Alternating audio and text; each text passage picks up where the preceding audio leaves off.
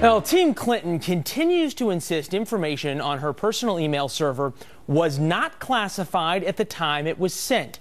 But some government agencies now say there should be no confusion. The information was always classified.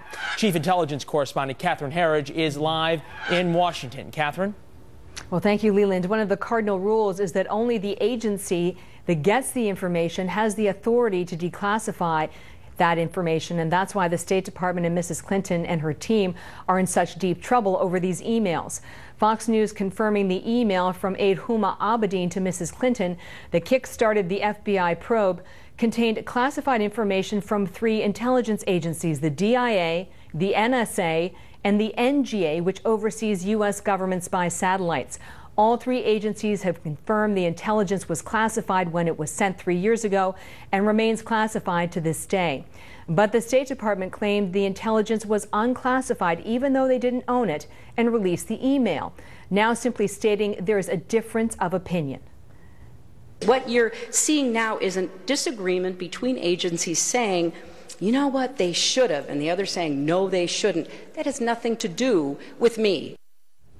But under this executive order 13526 signed by Mr. Obama in December 2009, only the 3 intelligence agencies who own that information in the first place have the authority to declassify it, not Mrs. Clinton and not the State Department, Leland. All right, so what's the State Department saying about this, Catherine? Are they challenging this in some way? Well, these classification decisions are final and they are not open to negotiation.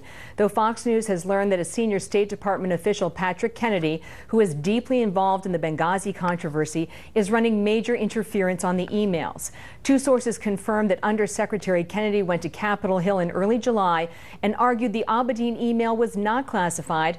And to make his case, Kennedy cited an Irish Times news report about the Libyan revolution to claim the information was already out there. Increasingly, the administration is punting on every email question, citing the sensitivity of the ongoing investigation. I'm obviously going to be reluctant to have much to say about ongoing investigations.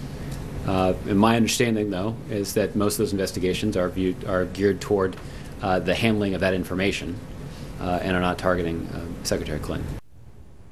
That statement appears to be misleading because Fox News is told one of the issues the FBI is considering in its investigation is whether Mrs. Clinton should have known, based on the detail in the emails, that she was handling classified information regardless of the markings on the documents, Leland. Something Michael Mukasey talked about earlier on the show with Martha. Catherine Herridge live in Washington. Stay on them. Thanks, Catherine.